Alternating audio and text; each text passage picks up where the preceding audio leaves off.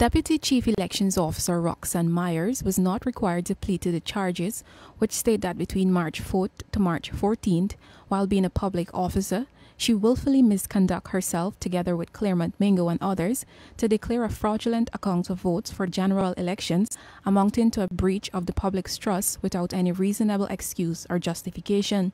The second charge is basically the same but refers to the regional elections. The state prosecutor Tariq Mohammed objected to bail based on the seriousness of the offenses and the failure by the police to make contact with her for over a month in relation to the investigation. The Chief Magistrate, Anne McLennan, however, granted bail in the sum of $150,000 on each count. Myers has to return on October 23rd. She was represented by attorneys Nigel Hughes and Ronald Daniels. Daniels spoke with the media outside the court on Friday. He was granted bail in the sum of $150,000 on each count, so that would be a total of $300,000. Now, the prosecutor objected to bail quite naturally, as expected, and the prosecutor objected to bail based on the seriousness of the offense, which is a rather standard objection, saying that Ms. Myers was attempting, for want of a better expression, to undermine our country's democracy. The prosecutor, as one of the basis for objections, also indicated that the police have been making feverish attempts to contact Ms. Myers. The Guyana police force had said Myers turned herself in on Tuesday last, following over a month during which several efforts were made by the police to contact her even at her place of work in relation to the post-March 2nd, 2020 elections incidents. However, Daniels told reporters that Myers was asked no questions about her alleged role in attempting to commit electoral fraud while she was in police custody. Myers was kept in police custody up until her arraignment at court Friday. During the interview conducted with Ms. Myers by the officers who have conducted the investigations, no question was asked of Ms. Myers pointing towards her participation or role in the conduct of these elections. Nothing was put to Ms. Myers to the effect that she had conducted herself inappropriately during the conduct of these elections. Has there been any witness statements to bolster these charges? There haven't been any witness statements. The prosecution indicated to the court that they have not completed investigations. The prosecution invited the court to have them return in 2 weeks. The Guyana police force in August announced that a comprehensive investigation was launched into allegations of criminal conduct by GCOM officials in relation to the March 2nd polls and the events that followed.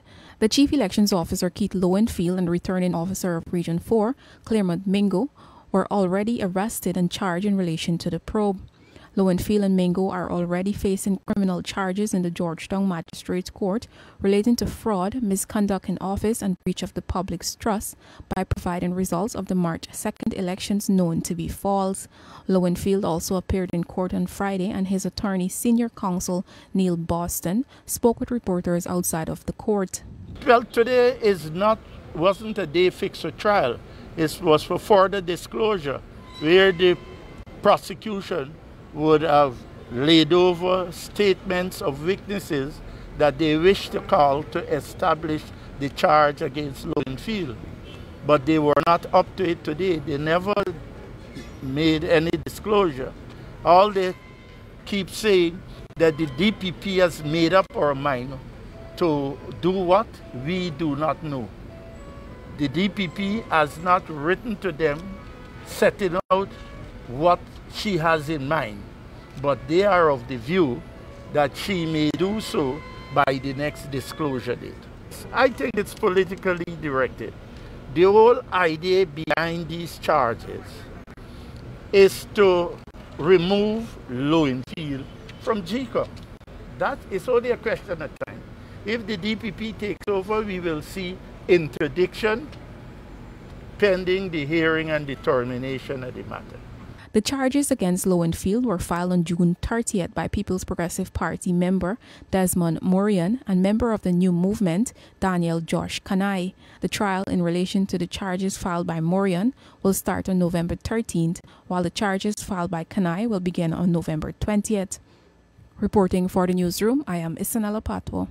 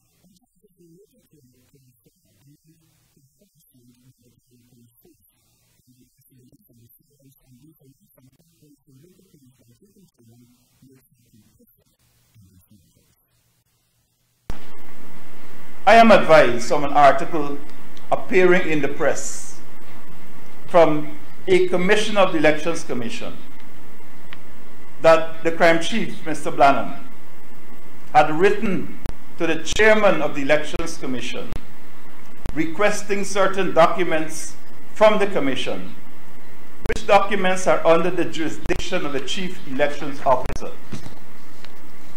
And it appears that upon that communication, documents were released to the police. It is no wonder that the chairman of the Elections Commission has not raised her voice in concern for the welfare of these officers who worked under her.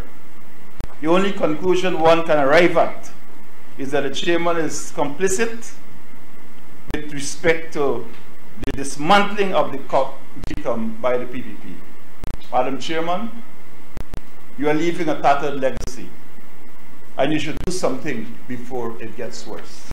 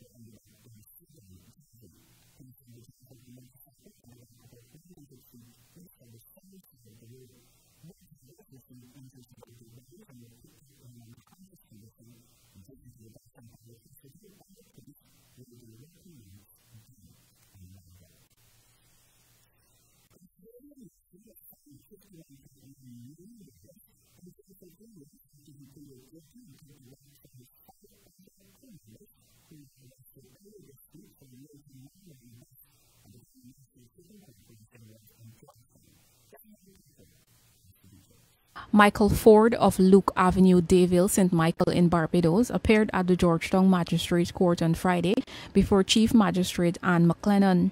Ford pleaded guilty and did not give any explanation to the court. The three other men who appeared in court were Hardat Monilal of Charlotte Street, border Georgetown, Trevor Robinson of First Avenue, Torps, St. James, Barbados, and Randy Welch. They were all released and the charges were dropped against them. The two others who were arrested, James M. Todd and Clyde Outridge, did not appear in court.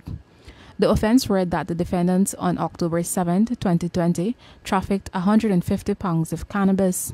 Prosecutor of the Customs Anti-Narcotics Unit, CANU, Conyo Sandyford, said Welch was charged separately for aiding and abetting trafficking, while Monilal and Robinson were charged for trafficking. Ranks of CANU on Wednesday interdicted a Barbados cargo vessel at the Guyana National Shipping Corporation wharf with a bulk of marijuana destined for Barbados. The Barbados registered cargo vessel marked CV-1 Barbados was laden with perishables such as vegetables, plantains, coconuts, and pumpkins and other goods. CANU in a statement said the vessel was searched twice this week as part of an ongoing operation. The first time was October 6th and then a second search was done on October 7th, 2020. It was on the second search that 71 large bulk parcels of marijuana weighing 150 pounds were uncovered, concealed in a section of the vessel. The vessel is believed to have been in Guyana for several weeks and had undergone repairs whilst docked here. Reporting for the newsroom, I am Isanella Patwo.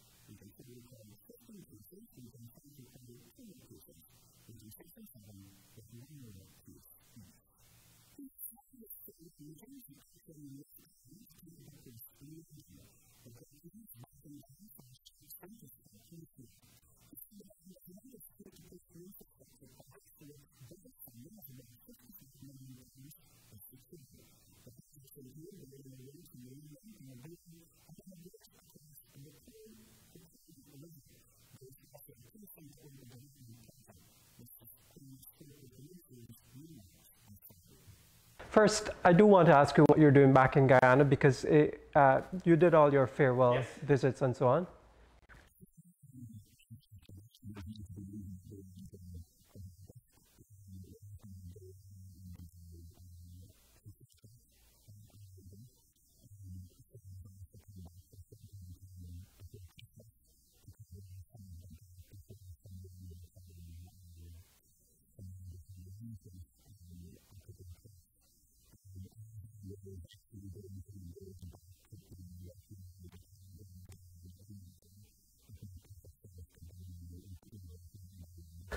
Do you know how long you'll be here for?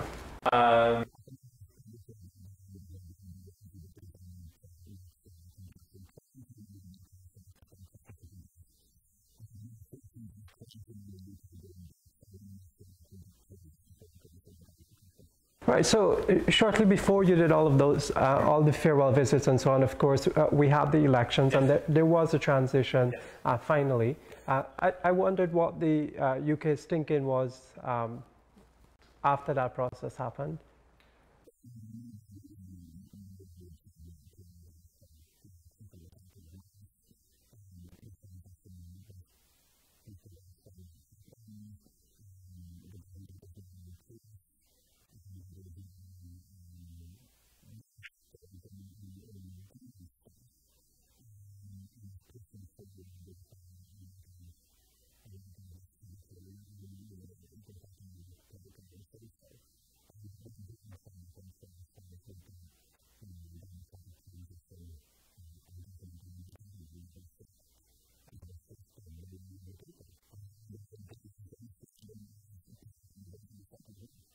And of course, you had said that that was critical if the UK were to continue to have its development cooperation with Guyana. But you'd also threatened that there would be sanctions against persons. What has happened to that?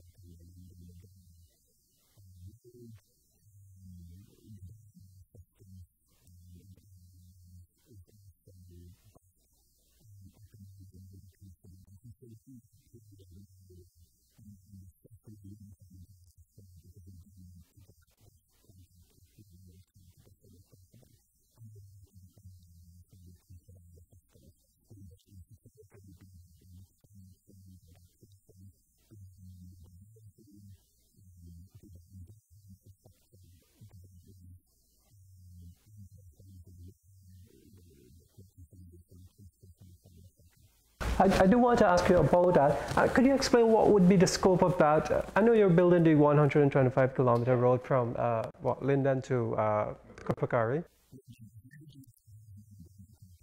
Right. What sort of funding are we talking about? And is there a time period when funding expires?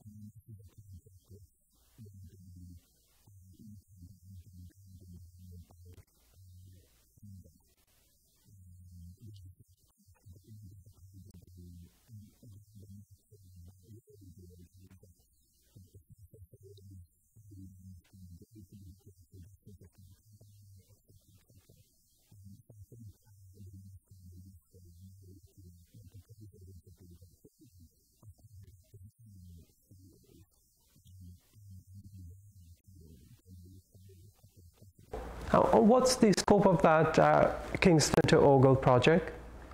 What is the idea there?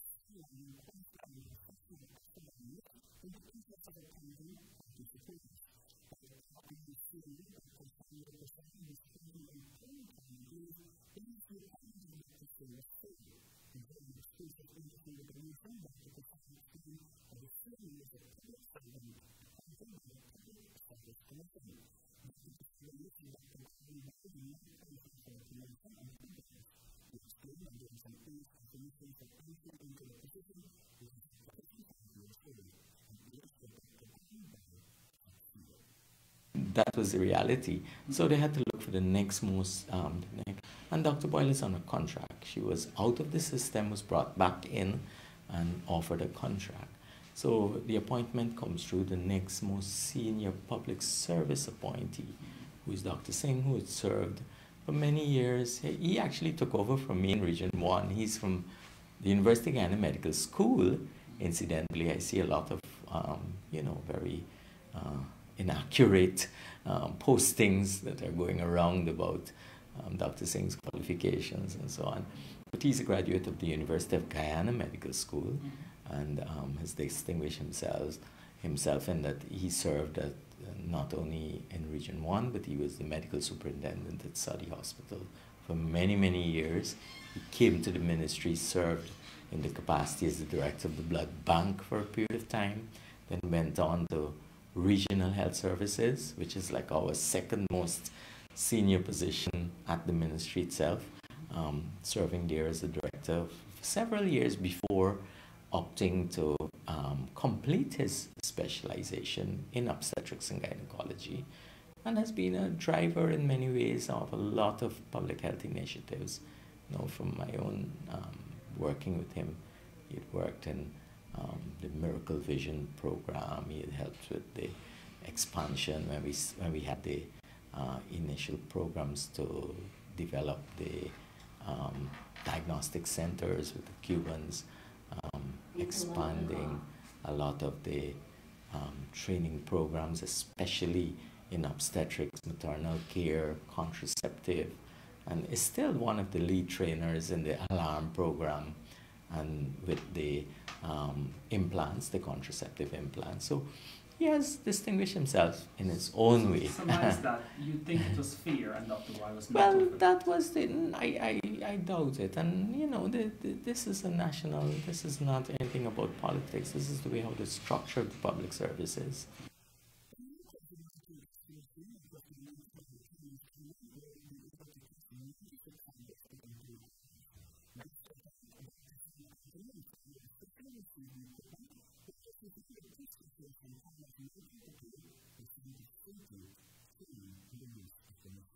The Chinese ambassador to Guyana said he contacted the Chinese community for assistance in procuring a machine that will fast-track the testing of COVID-19 after discussions with the health minister, Dr. Frank Anthony.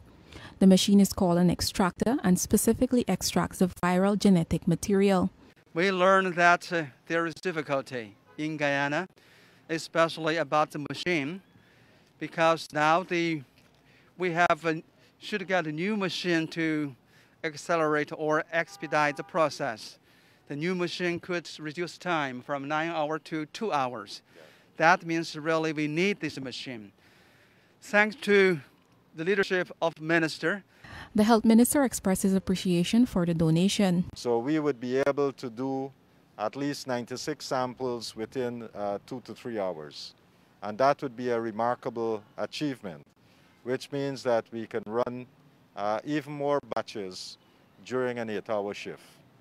So we are very, very grateful to the government of China. The Chinese government also sent medical specialists to assist with the installation and training of how to use the machine, as well as specialists to assist with Guyana's COVID-19 fight. Reporting for the newsroom, I am Isanella Patwo.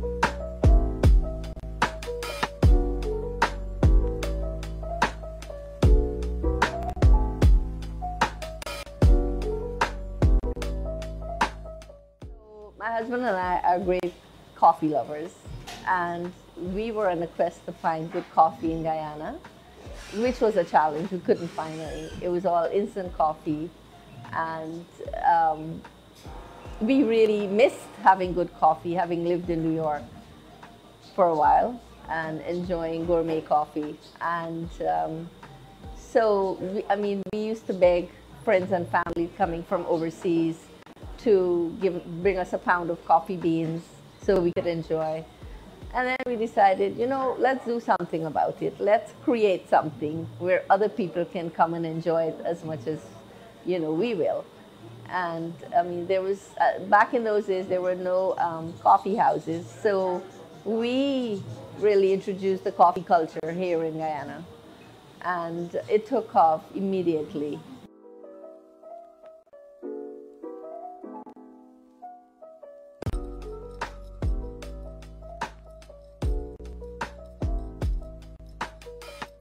We wanted to create a cozy space, a nice atmosphere where people can come in, have their coffee, relax, read a book. We have a little room with some books that we offer customers. And I hear the laughter of my customers and how happy and content they are. And, there's a sense of community and a sense of belonging.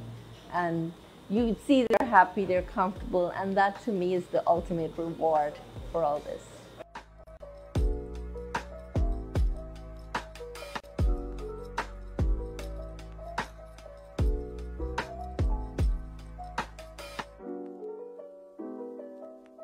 In fact, we were closed for about 2.5 months, and that was really hard. It's not just Guyana, it's the entire world, and so everybody had to learn to cope and adapt. And when it was okay for us to start again, and we opened, it was a little difficult because people had to line up outside and so on. But everyone's been great and in adhering to rules and regulations and guidelines. And we try our best to sanitize and to make sure customers feel safe.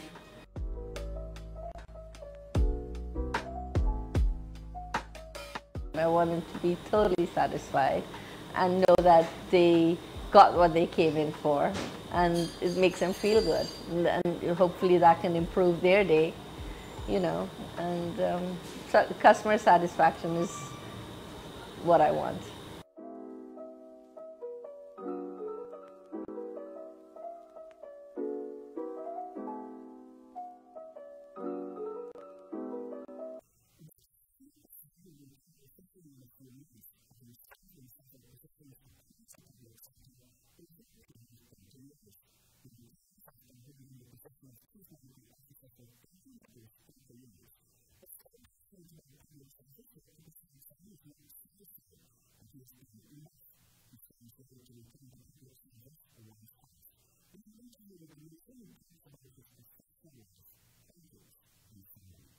I'm a person, I'm never ever satisfied.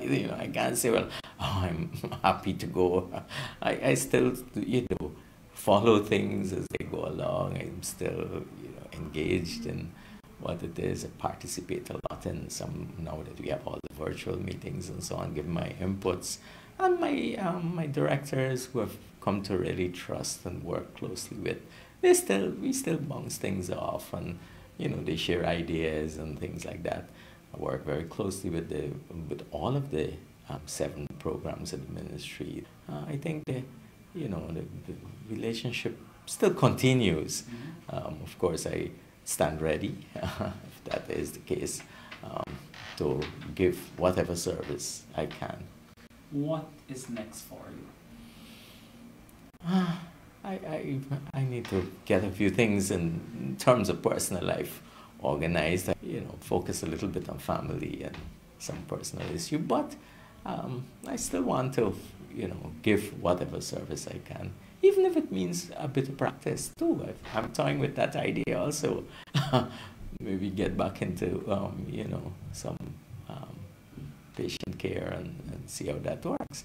I think service was really just the thing that really was important to me. I don't know if there is a trumpet I can blow.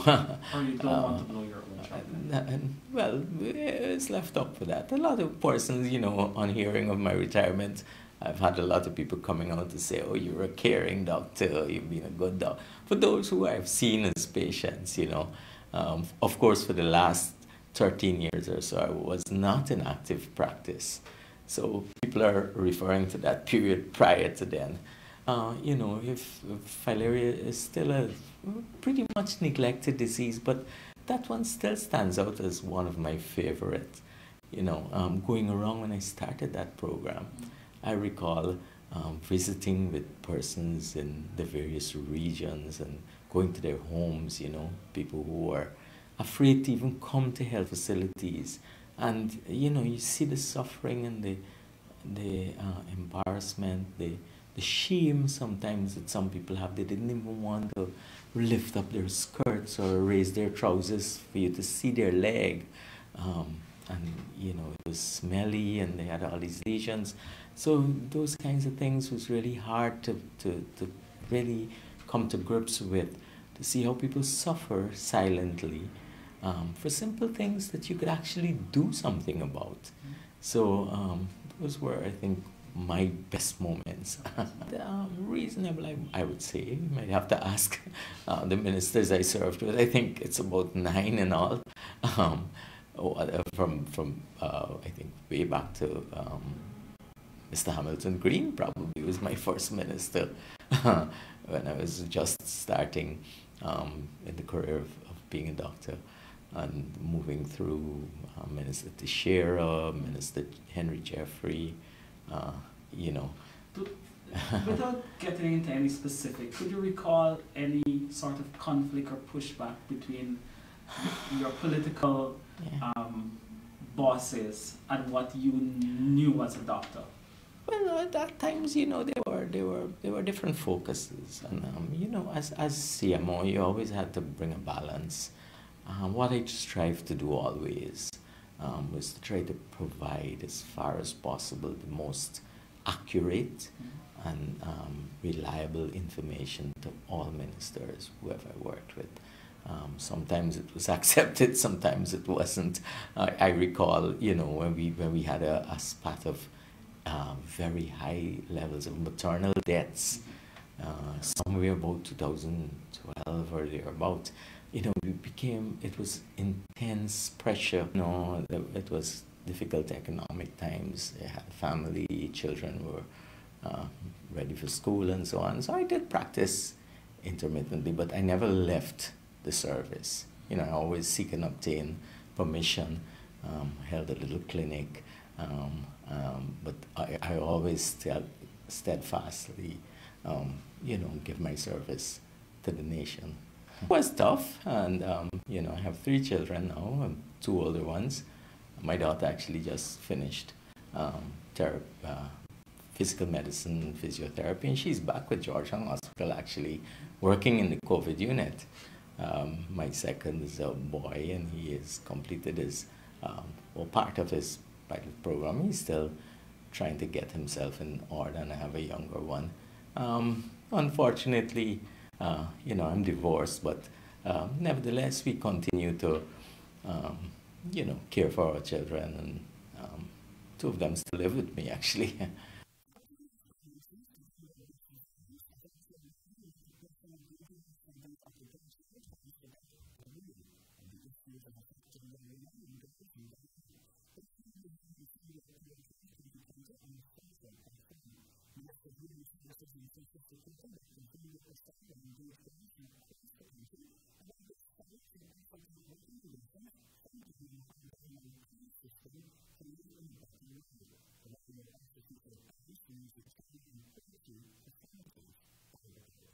On Sunday, we will be hosting a virtual girls rally to commemorate International Day of the Girl Child. It's a very important event in the ministry, and this one on Sunday is our flagship event, where because of the nature of the discussion, I didn't think that we should not engage young women from across the country.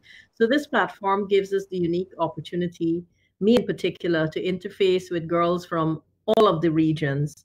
And we will be having frank discussions in various issues that young women are grappling with, including teenage pregnancy, violence, stereotyping, body shaming, to name a few, and also with their help coming up with recommendations and suggestions and how they would like to see their world better and how the ministry can, in a focused way, target some of the areas they will raise, as well as look at some of their perspective on how they want these issues addressed.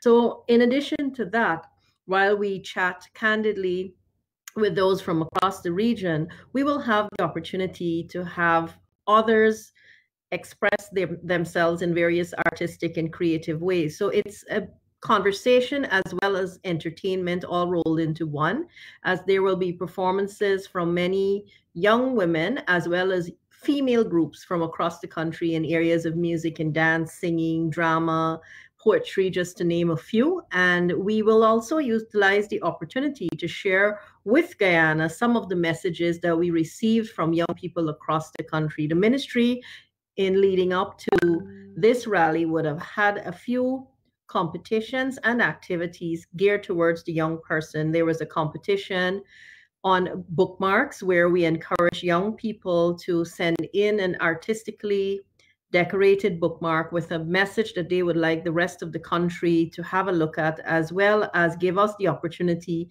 to place our information on the bookmark. That competition period has come to an end, so we will be featuring some of the entries that we got from that competition.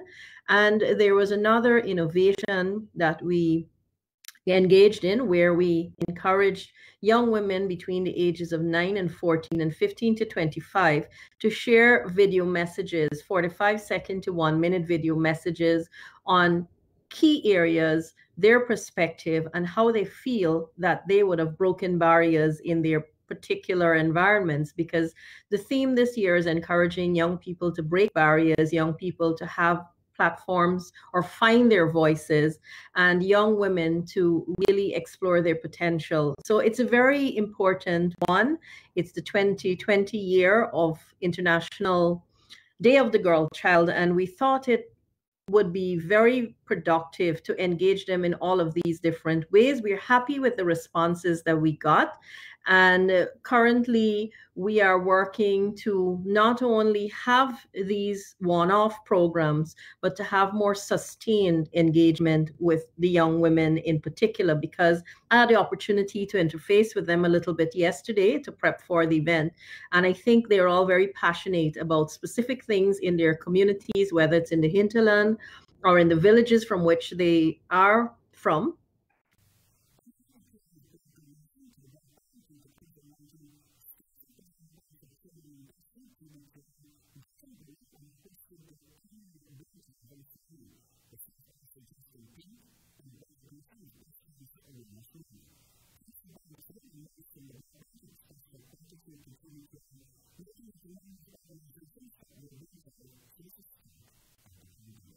Today we are having a continuation of our 8th blood drive. We normally do this once per year at the Wall Street branch, and it is done in collaboration with the blood bank, right? We are having our staff members alone participate in this event, and we thought it fitting to do it today because as a bank we are celebrating Pink Friday, which collaborates with the Cancer Awareness Month, October. So that's what we're doing today.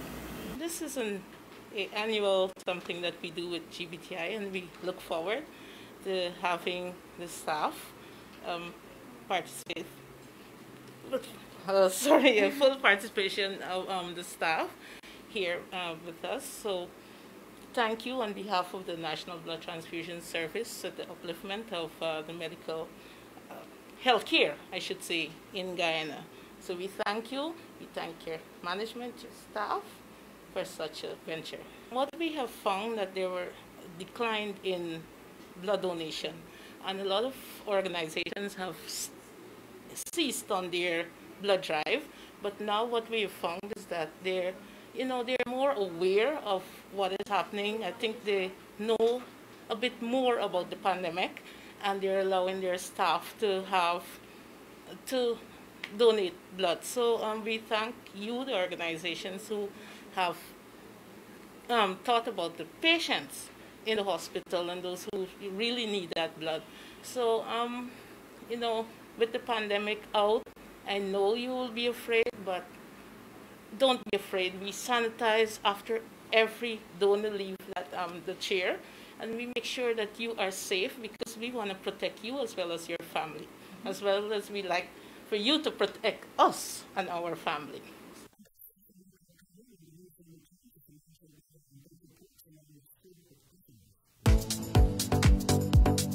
So International Day of the Girl Child will be celebrated on Sunday, October 11th, amplifying the voices and rights of girls everywhere. According to the UN, the theme for this year, My Voice, Our Equal Future, reimagines a better world inspired and led by adolescent girls as part of the global generation equality movement. Girls worldwide are demanding a life free from gender-based violence, access to health, skills, recognition, and investment as leaders of social change. I'm joined today by a young lady who has been using sport to chart her career path, 18-year-old national badminton standout Priyana Ramdani, who is currently on scholarship in Canada. Priyana, thank you very much for talking to us today. But before we get into the actual conversation, I know you're in lockdown in Canada, something different from what you're accustomed to here when you were here playing sport in Guyana. How have you been coping with that new lifestyle? Well, it's been very different. Like, everything has completely changed up. We haven't been able to play for 7 months, and I've never stayed away from badminton that long. Yeah. So we've been doing like in the house exercises, and whenever we can, we jog around the community or the park. But now, like 3 weeks ago, the college had opened back his gym, so I've been able to train now, which is so much better but I feel a little bit rusty going back, but I think I'll be better in like a month or two. Right. That must have been difficult though, knowing that you've played badminton for all these years, almost all your life, and to be away from the game, that must be disheartening, huh? Yeah, it was hard for me, for all athletes, coping towards that, because it's a complete different thing not being able to play your sport for a while. I'm sure you would have learned a few things about yourself during this period, though. Yeah, well, I've gotten mentally stronger for sure, because not being able to find the motivation to exercise at home was really hard for me, because I tried my best, and my coach was here, who is also my father, and he used to push me and my brother to go take a jog or something. Yeah. All right, to the topic now of International Day of the Girl Child. I know you've blazed the trail in badminton, really, wearing national colors from a very early age, representing Guyana with distinction. Tell us a bit about that journey and how it has helped to shape the person that you are today. Well, badminton is almost my entire life. And everyone noticed, without badminton, I don't think I would be the person I am today. And it's all because of sport. Sport helped shape the person I am today towards discipline, being on time, and everything else. Sport does a lot to a person, even help with manners and everything. I think everyone should be involved in a sport, because being coached towards a specific goal helps build up an individual really well. Yeah. Sportsmen and women over time have often said that, success on the field or on the court doesn't happen by coincidence. It's all about hard work, dedication, commitment, and having that support network. How crucial is that last element, having that support network? I know your family has been behind you all the while. Yeah. So, not everyone will have their family behind them, but personally for me, my family have been behind me for my entire life, which I appreciate, because not everyone can have that. My dad brought me up in the sport. My mom helped coach my entire life. And I think without them, I wouldn't be here the way I am, competing in national tournaments and stuff. And I've come a far way because of them. And also my my badminton club members, they've also helped me as well, and I just want to thank everyone for helping me to being where I am right now.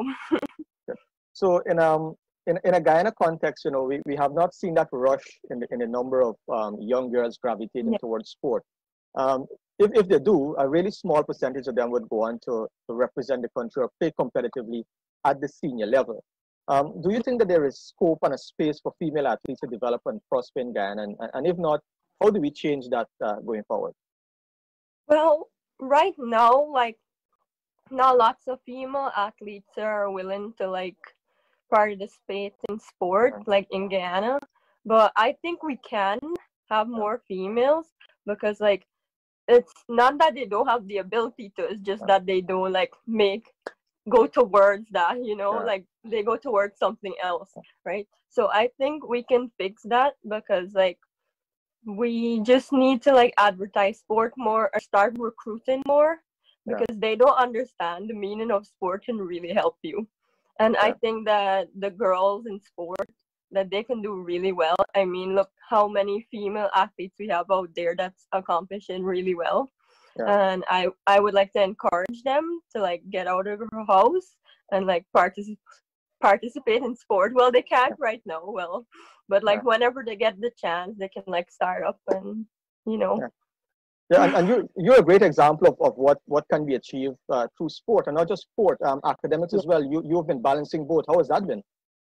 Well, balancing both, it's kind of tough sometimes, but I'm doing pretty well because like when we didn't have like coronavirus and stuff, I got to like catch up more in school. Like, well, for my entire life, I've been balancing both. It's been really hard in secondary school because we used to have to do like 15 subjects and then badminton practice in the afternoon. But I feel like I've been like working well with both of them together because like I'm doing really well in both right now. Yeah. I guess time management is something very significant though in getting things done. Yes, I forgot that. Yes, time management is key. Like we need to know how to balance our time. Like a good thing to do is like set a schedule or timetable when you're like a student athlete. Yeah. All right. Finally, in your own experiences of playing competitively at a high level, you've played at a high level for Guyana at a very young age.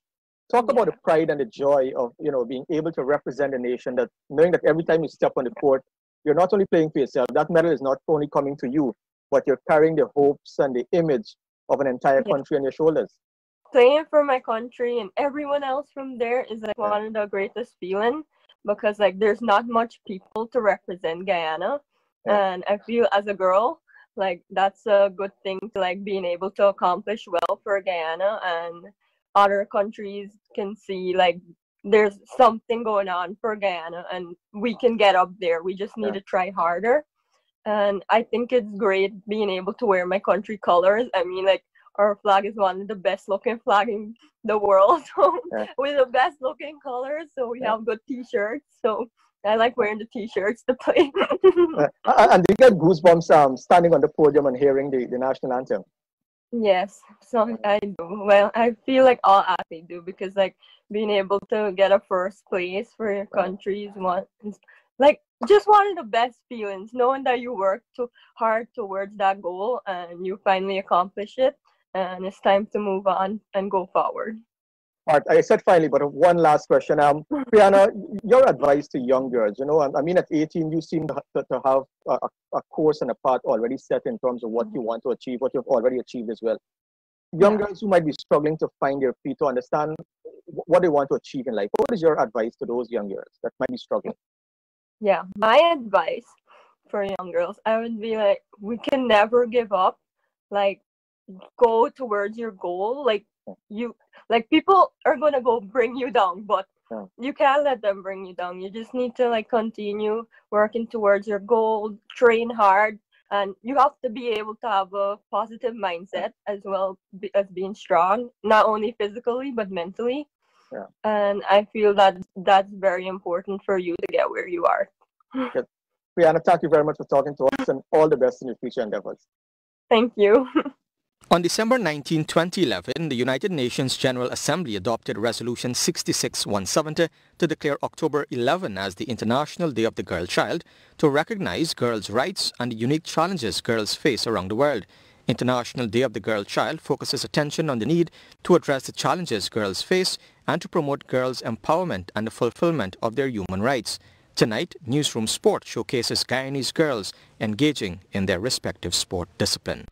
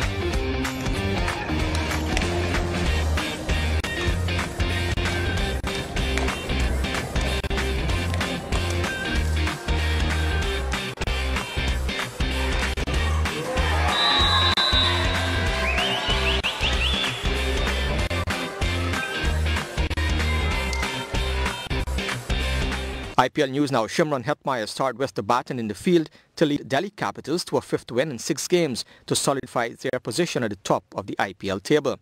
Capitals defeated Rajasthan Royals by 46 runs. Hetmeyer cracked 5 sixes in his 45 of 24 and Marcus Stoinis belted 4 sixes in 39 of 30 as Delhi posted 184 for 8 with Jofra Archer taking 3 for 24.